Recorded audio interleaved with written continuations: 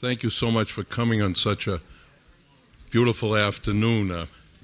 My name's Terry Segal. I used to work for Tip ONeill, and Tip ONeill had two press secretaries. I was one, and the other was Chris Matthews.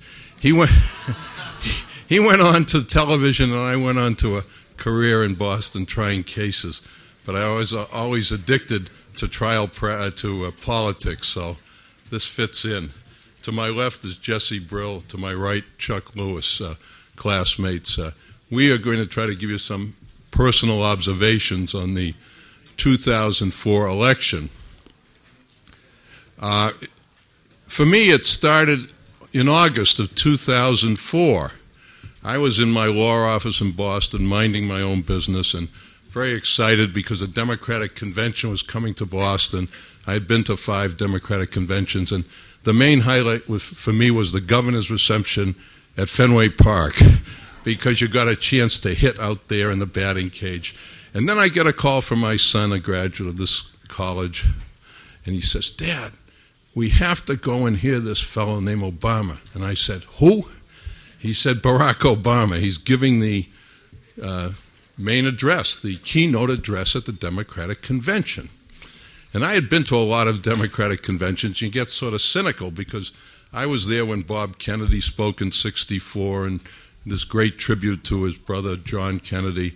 And I was there in '68 in Chicago where Senator Ribicoff excoriated Mayor Daley for what went on in the city of Chicago that day. And I was there in '92 with a young fellow from Hope, Arkansas, who just electrified the crowd. And I said, "Geez, how much can this guy do?" But we went, and I'm not going to summarize it too much. It was just dramatic. When this young man gets up and talks about we're not red state, blue and red states, we're the Americas. And it was the most dramatic moment I had heard in 5 conventions. And I said, "How did I miss this fellow? I've never heard of him." Well, the fellow to my right, who had a great career in investment banking and in due diligence, had done his due diligence on Barack Obama at least 6 years before. Chuck Lewis? Picking up on what Terry said about who is this guy, let me just start with a little anecdote, and that was 2003, about the time that I met now President Obama. There was a gathering at the White House of the congressional delegation. And Jan Schakowsky, who is my congresswoman from Evanston, Illinois, was at this gathering, and she walked up and shook the president's hand, and she had an Obama button on. This is 2 years after 9/11. And you could see that he noticed this button and was kind of startled. And he thought it said Osama. Yeah. And she noticed that he was startled, and she said, "Oh, no, it's not what you think, Mr. President. This is a fellow named Barack Obama, and he's running for Senate from my state of Illinois." And the president in turn said, "Oh, I've never heard of him." And she in turn immediately said, "Oh, Mr. President, you will." Which is typical of this whole conversation, I think. I met Barack and President Obama in 2003, as I said, and after spending my wife and I spent some time with him alone. I thought it was too good to be true, and being an investment banker, I started to check him out. And nice word is due diligence. The real term is snooping around. And I do a lot of work at the University of Chicago. I'm on the board there as well as here. And so I started asking about him, and I could go on, but I now probably 3 or 4 dozen people who've known him in his adult life at some point. Probably the most telling of those, the one that made the most sense to me, was I found a half a dozen guys who played pickup basketball with him. And for the guys in the room and some of the younger women in the room who play pickup basketball, you can tell a lot about a person when you're playing without knowing the person. When strangers have gone to a basketball court and started to play, and true personalities come out. And it checked out that he is, as he presents himself, skillful, team player, not a hot dog, played by the rules, intense, etc. So that's one of the due diligence. And not afraid to take the shot when it counts. And not afraid to take the shot when it counts. Chuck, did you do any due diligence on Michelle Obama? Yeah, I met her a little bit later. She was an executive at the University of Chicago. The last job she had was executive vice president in the medical center. And she joined a board that we had been composing for the what is now the Urban Education Institute, and I'm on that board. So I saw her in that context too. And she is also, as she seems, we did a lot of checking her out too. Just salt of the earth, solid south side of Chicago, if people know Chicago, south side of Chicago, solid African-American blue-collar family, and then Princeton, Harvard Law School, and the whole thing. So she checked out as well. All right. Chuck, most freshman senators are sitting in the back of the Senate waiting to give their maiden speech after 3 years. They're supposed to be seen, not heard. Around 2006, already people are urging him to run for president. Were you involved in that enterprise? Yeah, I should say at the outset, the last time I was interested and involved in presidential politics was with Bobby Kennedy, a long time ago. And nobody had really turned me on before. But I got really involved in the Senate campaign with Barack Obama. And then in 2006, not knowing any better, I started to encourage him to think about running for president. And a lot of people who knew something about it thought I was nuts. The bottom line is, though, in 2007, this freshman senator does announce for president. Well, let's spend a little time on the primary campaign. Terry, before you do, go ahead. Tell us about the first meeting with Barack Obama, with Barack and Warren Buffett, because that was in that time period back then, before the campaign. Yeah, I had thought early on that Obama should meet Buffett, and I suggested I could probably engineer that. He'd already accomplished that. So he and I took a ride out to Omaha to meet with Warren, and we sat for an hour and a half in his daughter Susie's kitchen one morning talking about executive compensation, among other things, which Jesse will talk about later. And that was, I think, the fall of 2005. And the reason I know that is my son, who is also an Amherst graduate, who went to the University of Chicago Law School, was viewing an Amherst-Williams game there, where you gather locally to see the game. And he told me he ran into this guy from my class, Chuck Lewis, and he was impressed because Chuck Lewis mentioned something about a meeting with Chuck and Warren Buffett and Barack Obama. And I said, Nathan, you know what this means? He said, yeah, Chuck knows some important people. I said, it also means that Barack Obama is going to be running for president. So that was my first clue. The most telling thing that meeting, the first question out of then Senator Obama's mouth to Buffett was, why are CEOs paid the way they are? He thought it was egregious in many cases. And is it a matter of greed? And Warren said, no, it's a matter of envy. Which I think is a fabulous insight. The campaign starts up, and we'll try to hit just some of the highlights from our point of view. But I remember the New Hampshire primary, the press. If you read the press, you thought Obama lost the primary. What's your take on this, Chuck? And Chuck every month would send out this very detailed Obamagram analyzing the campaign. And finally, I sent him a note. I had the privilege of going to law school with Jeff Greenfield, who was one of the great political analysts of it. I said, Greenfield should step aside for you, Chuck. You've analyzed this thing very well. Give us your take, New Hampshire and the polls and the way the media was trying to drive this campaign.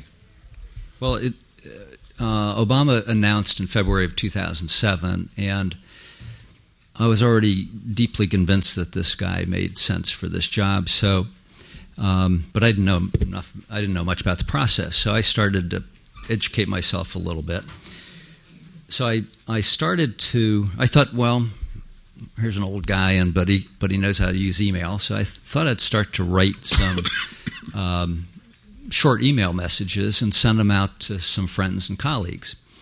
In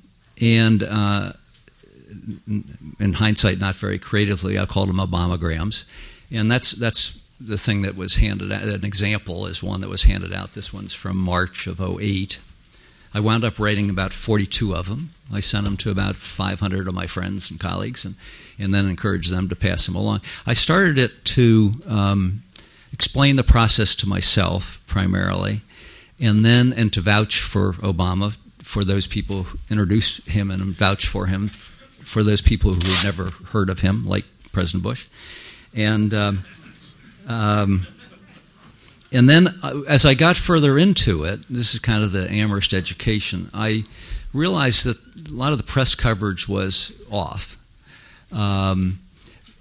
for all sorts of reasons, which we could go into. And I started going to the primary source documents, which is what we learned here. You know, don't take the secondary sources, but go to the primary sources.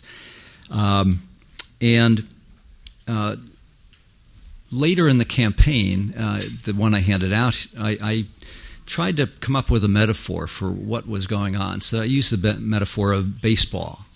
And you can read about this later, but I basically said this is the Democratic side, or the American League, versus the Republican side, or the National League, have different rules. I won't go through them all, but the Democrats were going to play this one very long baseball game, and had 56 innings. And each inning would be played over a 6-month period, and they'd be played in a different stadia in different states. 50 states plus the 6 territories and districts, District of Columbia, et cetera, et cetera. But we were playing baseball here, not tennis, meaning that cumulative score matters. Doesn't matter who wins every inning. Now, if you're reading the press at the time, you had the impression that every inning was important, and that who won some particular state really mattered, which it didn't. So you can read that detailed metaphor. So I then started to let's see if we can we put that on the screen? I handed out this chart, this delegate count chart, and some of this stuff is really fun. A couple of quizzes. Who won New Hampshire? Didn't win New Hampshire. If you look at the chart, Hillary won the popular vote in New Hampshire, 39-37, but they tied in delegates. Okay. The same thing happened in Nevada. People said Hillary won Nevada. Well, Obama actually won Nevada, 13-12. I had to ask you who won Super Tuesday. And most people think Hillary won Super Tuesday. In fact, Obama won it 848-833. And the deal is that it was all about pledged delegates. It wasn't about this state or that state. And everybody got confused because the Republicans were winner take all. So if you won one more vote in a state, you got all of the delegates. Here, it was a very different proportional deal. Another one is who won Texas? Yeah. We'll come to Texas, and I'll come back to the other. Everybody announced, and the Obamagram talks, the one you have in your hands, talks about this. Immediately announced Hillary won Texas. Well, it's not true. Obama won Texas 99-44.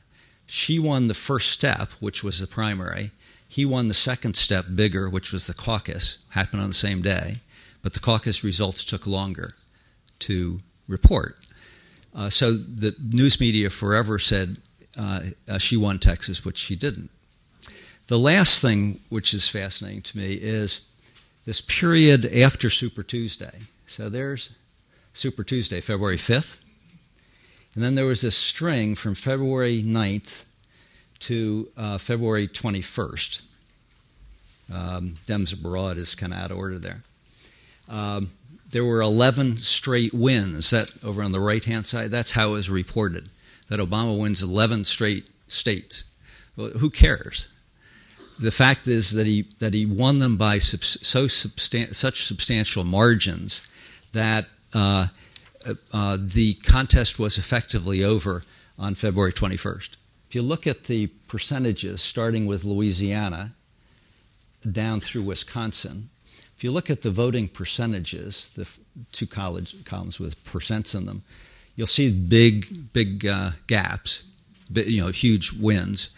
But even that doesn't tell the whole story, because in all of the states except Wisconsin, he got at least 60% of the pledged delegates. You can't do that arithmetic in your head, most of you. I can't. So the real story was that in 10 of the 11 states, he beat her by pledged delegates. He beat her more than 60-40. So the lead was so substantial by the 21st of February that it was effectively over. Now, the reason that the press, who knows what the motivations are? My suspicion would be that much of the press didn't dig into it as much as they should. They didn't know the rules as well as they should. I think you can even conclude in hindsight that perhaps some of the other campaigns didn't know the rules as well as they should. But also I think there's the motivation of everybody loves a horse race. So let's keep this going till June, till the very last primary. So let's find every possible way to contort it and keep the interest up. There was also this thing about pledged delegates, which I talk about in the handout. And pledged delegates seem to have been designed almost like baseball owners, that if the game was being played according to the rules, that the owners stay on the sidelines. They only intervene if something's happening that's not in the best interest of baseball.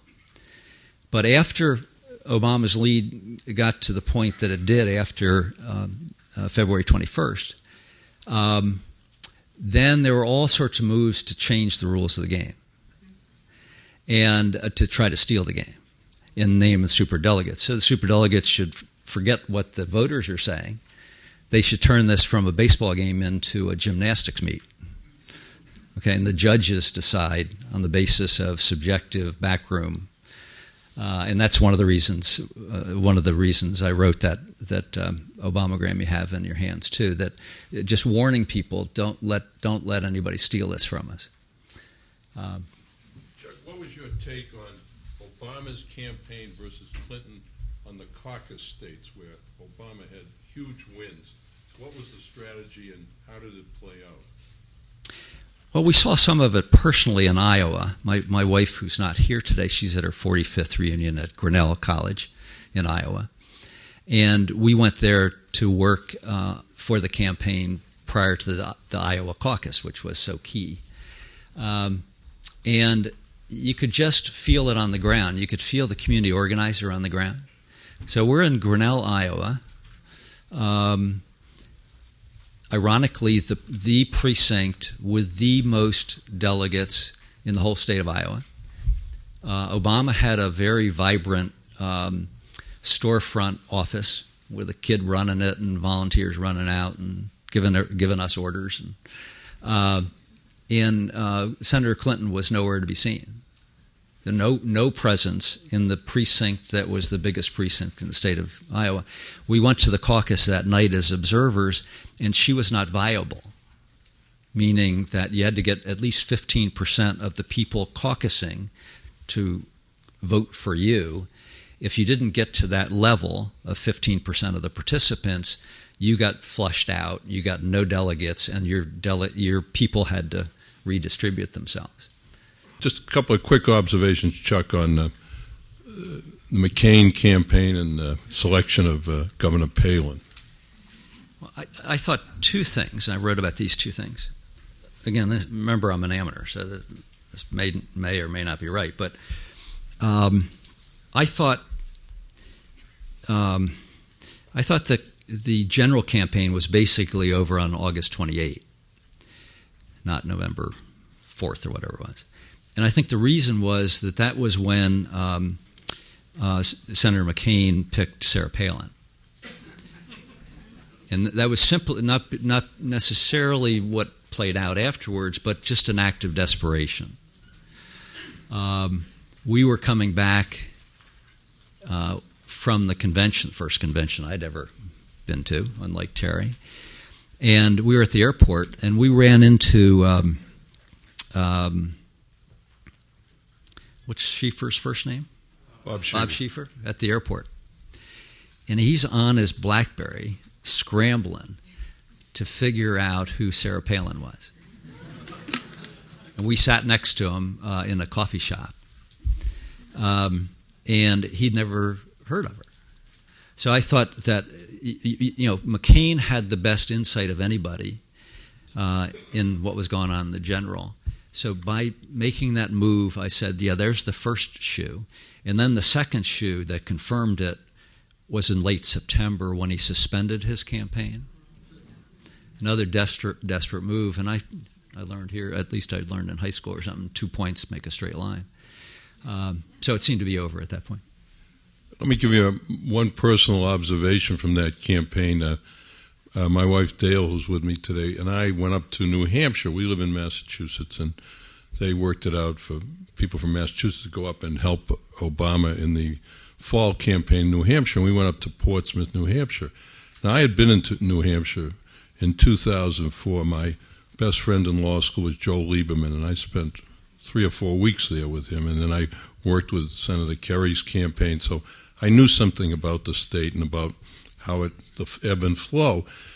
We went up to Portsmouth, and they had a storefront, a former Stop and Shop. Walked in.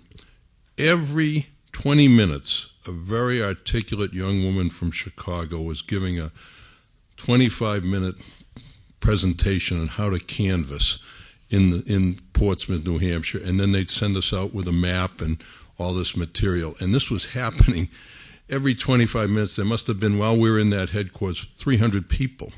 I had never seen such enthusiasm. We then went out and canvassed the area in Portsmouth, New Hampshire. And you bring, and this is it's standard operating procedure, if somebody's favorable, a 1, and if not, 2, 3, 4, 5, or I can't reach them. And it was a Saturday afternoon in the fall, and most people were out. And what they asked us to do, they had all their phone numbers, come back to the headquarters and call those that you hadn't been able to reach. And we reached maybe 20% of the people, the 75 we had been assigned. And I came in, it was 4:30, and I'm a little on the back nine, and I said, geez, I'd love to go back to Gloucester and have a lobster. I will call those people from my house tonight and tomorrow morning. I promise you, I have the list. Mr. Segal, don't bother. We have a whole new team going out tomorrow, and we'll hit those houses and apartments 3 times before Election Day. And I said, I have never seen an operation. They knew every house who was going to vote for them. They had this down. I mean, it was an unbelievable, well-organized, volunteer effort with people with, there wasn't a telephone in the place. Everybody was on computers. And I said at that point, this man is going to win because it's just so, I've never seen that enthusiasm and organization in a campaign in 40 years. Chicago politics. Well, I know time's rushing. I will give you one Chicago story now that you mentioned that. My old boss, Tip ONeill, was an advance man for President Kennedy in 1960. And his job was to go to Chicago a week before the senator was coming in. and he had understood Mayor Daley doesn't like advancement, but Tip ONeill's a big Irishman, about 240. He figures he could talk. Mr. Mayor, I'm here to set up the trip for Senator Kennedy. And Daley reaches into his drawer. He says, you see these chips? Go over to Calumet City and use them for the next week. I don't want to see you again. I said, what did you do? He said, I went over to Calumet City. Well, 2 days later, he's getting a call. What are you doing? And he tells the story. You better go back and see the mayor. Mr. Mayor, didn't I tell you to stay over there? Yes. All right. This is now Wednesday, and the candidate's coming in Friday, and there's nothing. He says, all right, at midnight, you be on the corner of, what's it, the main drag there in Chicago, State and Washington Street. Madison, yeah. At 2 a.m. All right. This is beyond. He says, I was on that corner, and at every corner, a truck came, and people were there, and within 6 or 8 hours, they had that city completely littered, but material passed out ward by ward, and they gave them a ticker tape parade, and they had everybody lined up, and within 3 or 4 days, that organization was able to turn out, an unbelievable reception for Senator Kennedy. And it was not surprising, as Tip and others said, that on election night, when things got very close, very late at night, then Senator Kennedy, because it was going to come down to Illinois, called Mayor Daley. How are we doing, Mr. Mayor? He said, Senator, with a little luck and a couple of close friends, you'll be fine in this state. All right. Now, Barack Obama is elected. We are going to talk about two things going forward, but one is executive comp. But before we do, let's talk a little about the economic future. Chuck, on April 15th of this year, Barack Obama gave a very important speech at Georgetown University on the economy. Unfortunately, on that day, I guess Britney Spears had a nosebleed, went to the hospital. His speech was on, page 84, 2 lines. What did he say? What's his program for going forward, Chuck? Well, I'd say 2 things. One is that David Brooks, who's a favorite of mine, said of that speech, this is a speech at Georgetown, where he tried to lay out in a comprehensive way what his program was going forward and why he was choosing to tackle 3 major areas all at once, when a lot of people were saying, you're nuts, you can't do one thing, let alone 3. So I commend the speech to you. You can, we'll see if this works. Some people have asked whether they could see these 42 things I've written so far, and I keep writing occasionally. And I've written about this speech, which didn't get much press, wasn't printed in whole in the New York Times. Actually, didn't get much coverage in the Times even. I wrote about that and a companion piece that Jamie Dimon wrote, a 28-page letter to shareholders in his annual report for J.P. Morgan Chase, which is a remarkable piece of literature, which you should also read. I've gone to the extent of starting a little rudimentary website where these things are posted, including my Obamagram on those 2 speeches, and they're attached so you can read them. On the bottom of this yellow page, there's a URL for that website. I'm using a free site that Google makes available, and we're experimenting with it to see if it works. But I commend that speech to you. It shows you how he thinks strategically and comprehensively. I would say one other thing, that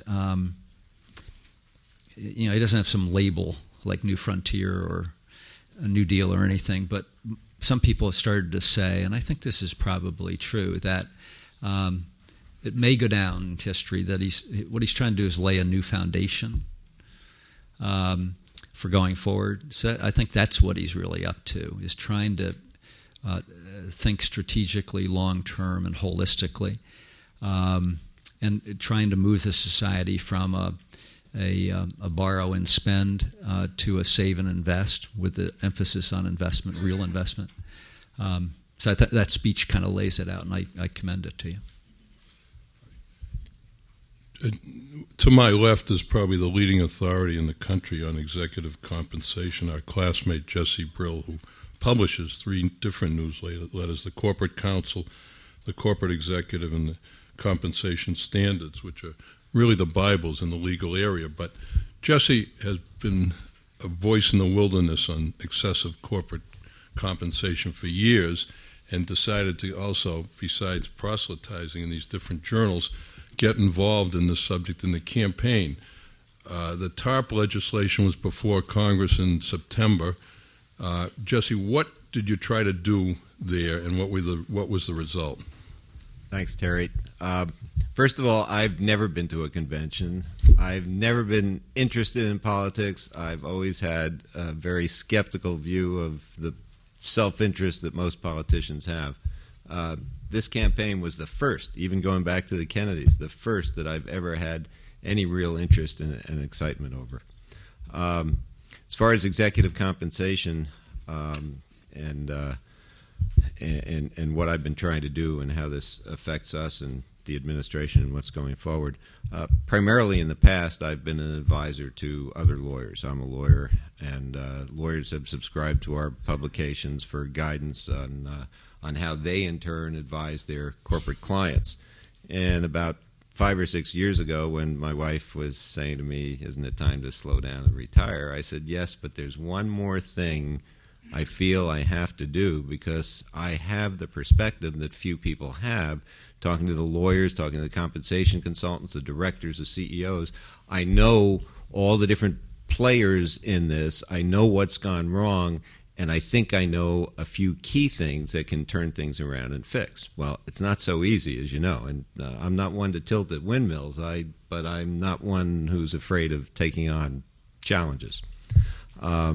So even when the TARP legislation came out, there were some things, and I was really upset at the time that nobody had come to me. Maybe it was my ego or whatever.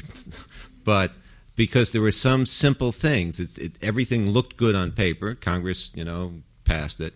But there were some simple things that anybody really close to it would understand, like they did put a cap on compensation that we all hear about, this $500,000 cap. But there are loopholes to that, and you can get around it. For example, it's only from a tax deduction standpoint that you can deduct up to $500,000 of compensation. You can give $10 million of compensation. There's no restriction. There's no real cap. It's simply that the amount between the $500,000 and the $10 million is not tax deductible to the company. So the shareholders suffer even more, but the companies do it. So that's one area that they didn't even provide for any kind of disclosure mechanism. Another simple fix is everybody talks about it's a good thing to give stock, restricted stock as compensation. It's good, that is, if you have it focused on the long term. So if you don't have a provision in there that says you have to hold your gain until retirement, or actually through retirement, so you can't retire just before the bad news is coming out, again, you're not going to have that long-term focus if you know you can dump that stock at the high of the market and walk away. So it's simple fixes like this, simple to me, but fixes that others don't see. So I've been railing away in my newspapers. Again, the lawyers who some of them thought, has Brill gone off the deep end? But they had to pay attention because I built up all that goodwill and credibility to the point where others had begun to read. The press had picked up on me a couple of times. The Today Show called me for an interview, all of that kind of stuff. But I'm still saying to myself, I'm not reaching, and Chuck has heard my lament several times, this is great, but we're the decision makers. What's going on? Because so far, I'm happy to report that persistence pays off. And when you're in the right and you know you're right, then you persist. And that applies to every one of us in anything we're doing. And I can't say too much, but I can say to you that unlike other administrations, there are people working now who are working day and night, from like 6 o'clock in the morning till 11:30 at night, and I can attest to that. And they're not just looking for surfacey ways to fix things; they're looking at fundamental kinds of fixes. And some of the questions they ask and the goals that they have, really give you an insight into how serious they are about their commitment. So I do have a lot of hope. Now, let me one last thing. I know we're running late on time, but in terms of what the president has said about it's not just him, each and every one of us has something to do. It truly is correct. Go away from my example, but I'll give a couple of other little things that each and every one of us can and should be doing, because the future of the country really is up to us. I talk in front of large groups, and before I speak, every time, there are two things that I will remind everybody in the group, because it's something, if you have an audience and if you can make a difference, take advantage of it. One is prostate cancer. Every single one of you in the audience who's a male and anyone who's got a loved one, you need to not only just have those annual blood tests, and you can't rely on the doctor to say everything's fine. In my case, I'd had a 0.6 for years, which is a low reading for a PSA, went to 1.2, and I said to the doctor, shouldn't I be concerned? The doctor said, no, not till it's a 3 or a 4. So I took it upon myself to have another test 3 months later. It's now at a 1.7. I went back to the doctor. He said, what are you bothering me for? I told you, not till a 3. I took it upon myself to go to a specialist, a urologist, one of the tops in the country, and he too was saying, watchful waiting. And I said, no watchful waiting. It's my life. And then I found out that there was family history that I didn't know about, because people are reluctant to talk about it. The message that I want to give to you, that I give to the audience every time and tell to everybody else, it's not just enough to rely on the doctor saying it's okay. You have to take things into your own hands, so to speak, and you've got to then pay attention and do what's necessary because it's your own life at stake. Doctors are too busy to do it. Now, this applies to the healthcare system. If we had preventive things that each of us were doing, the cost of health care would be down. So it's watching cholesterol levels. So that's one easy example. Second example, food. When we do these big conferences, we've got huge amounts of food. Does anybody stop to think, what does the hotel, what does the caterer do with all that leftover food? We insist that they have an arrangement where they bring over whatever the local soup kitchen is, whatever the local organization, to pick up all the leftover food. I question, for example, does any of us question here, with any events we go to, if our companies hold events, our law firms, think of what's going on now. What'd they do with the leftover food at lunch? What's going to happen with the leftover from yesterday's meals? What's happening with the leftover food tonight? Nobody asks, nothing happens. Each one of us is in a position, in a little way like that, to help the hunger situation, in terms of the poor and the underprivileged. So each of you, in your own walk of life, is in a position to make a difference. And that's what it's really all about. We can't just wait for someone on high. One last thing for Amherst. Yesterday, the same kind of thing. I stood up in front of our class and said, in fact, and this is something we all need to be aware of, Amherst's endowment is down about 25% because of the stock market. The giving this year is down about 25%. And some of us who are in a position to give, even if our assets are down somewhat, have to really step up. So last night I said to the class, I'll put on a match for anybody who adds the amount that they give while they're here. I'll match it up to $25,000. Well, a couple of our guys in our class got together, and now for anybody, any single class tonight, and please mention this at every one of your dinners tonight, that there are these guys from the class of 64 who are going to match up to $150,000 for new money. This is money whether you've given already or not. If you add to it, give to it. And the other thing, an additional $5,000 for any class that reaches 100% attendance, because the way the magazines that rank colleges, it's not just how much money you raise, it's what percentage of the alumni contribute. So even if you've got people, many of us are in walks of life where we haven't made a lot of money, but anybody can afford $1, and $1 is all it takes. So any class that can get 100% attendance, 100% participation will be another $5. So please tell everybody tonight. And again, the whole idea is lives of consequence. We're all in a position to do it. I'll get off the platform.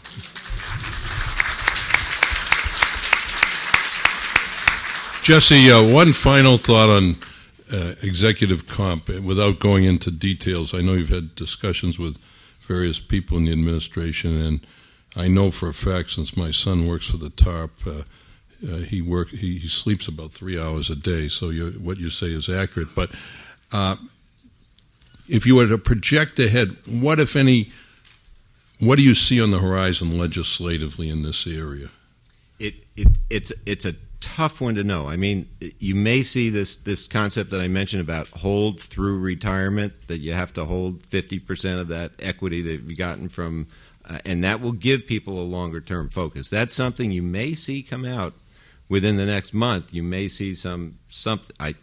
I can't control what's going on, but that's one concept. Another is something called internal pay equity. You know, you read in the papers about how the CEO's compensation has gotten so far away from the average worker. Well, it's not just the average worker, it's the next tiers of executives, and that erodes the entire work ethic within the company. You know, if the executives themselves look at the guy at the top and say, boy, he's gotten totally out of touch. So there's some key fixes like hold through retirement, like return to a sane ratio between the top executive and the next tiers of executives. If you get rid of things like severance provisions like that, all of that we may find coming into play, whether it's going to be legislation or the other thing I like a lot is for a lot of the key CEOs.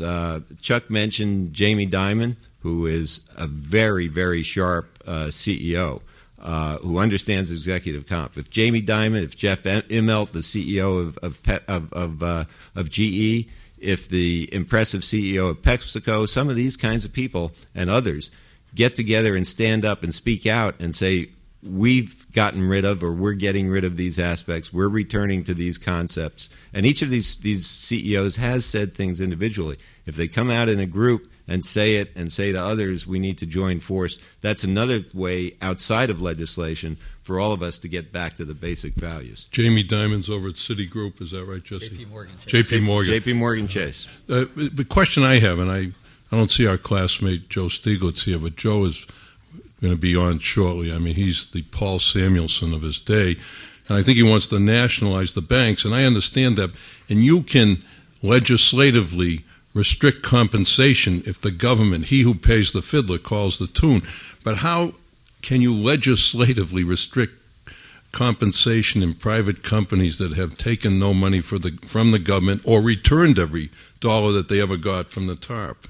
Yeah, that's a good question, and not only that, but when the government has tried to do it, they've done it in the past with that $1 million cap, as I said. There is a $1 million cap that applies to all public companies. You ask that, how come CEOs are making so much? Well, it's the same thing.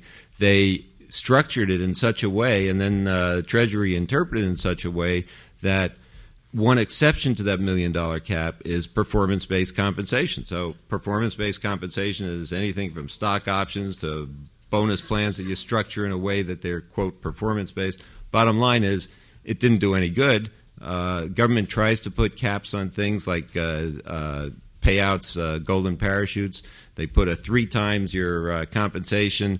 But again, if you exceed 3 times, it just means that you pay a tax on it, so the company reimburses them for the tax. So every time the government tries to do something, it tends to backfire because they're not seeing all the various ramifications. We have time for 1 or 2 questions. Yes, sir. Right in front of me. Go ahead. Could you stand up so everybody can hear you, please? Well, you can hear me. Go ahead. That's fine. On this 90% tax that the AIG executives got hit with, that struck me as kind of Peronist, but I'm curious as to what your view is on it.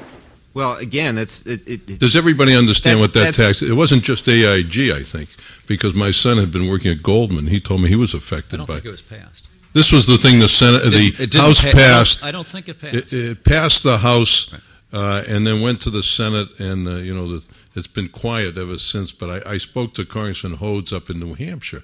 I said, "How did you vote for that?" He said, "The barbarians were at the gates." Well, the point was there was tremendous public outrage at AIG. But go ahead, Jesse. Yeah, I don't think you're going to see cooler heads will prevail. As I say, I think they're thinking in very clear, fundamental ways. The people doing this are very bright and very considered. So I don't think you're going to see rash stuff like that actually happening.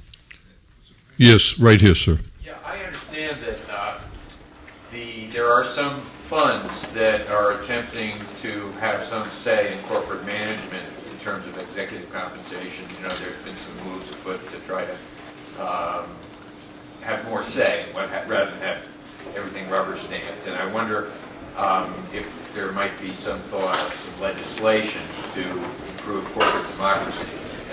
Yeah, no doubt. The question was that there's this phrase, say on pay, so that shareholders can have a greater say on executive compensation and the governance, or at least in the compensation area. And yes, there's no doubt that there will be legislation sometime this year. It's advisory legislation. It's not going to let the shareholders say, here's how much the CEO is going to pay. But it will be like a yay and nay, a vote of approval on the actions of the compensation committee.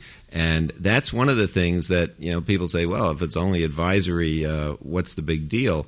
Well, the big deal is that directors and CEOs are human beings and very sensitive to their reputations, the public perception. And they don't want to experience a situation where in public now, their entire life's reputation is now boiled down to, all this guy cares about is squeezing the last nickel out for himself or herself, or and it's usually the himselfs for either the directors or the CEOs. So this say on pay legislation is going to have an impact. One final question, Jack Crutchfield. Yeah, Chuck. Either I was totally asleep in previous presidential campaigns, but it seems the superdelegate issue suddenly reared its head in 2008. Are there any? How did this happen? Are there any moves afoot to restructure that? I don't know the whole history.